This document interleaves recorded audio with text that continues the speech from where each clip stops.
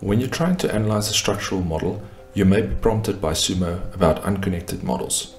You have to fix these errors before you can run the analysis. Let's look at a few examples. Here I have two separate structures. Both are valid, but because they are not connected to each other, I cannot run the analysis. To fix the error, I must join the two structures. Here is another scenario that often occurs when a model is imported from Revit. In the volumetric model view, everything looks connected, but Sumo says that there are 5 unconnected models. Upon closer inspection, I can see that some of the members are not connected to the chords. They are slightly out of plane. It is here where the project function can be used to quickly fix the problem.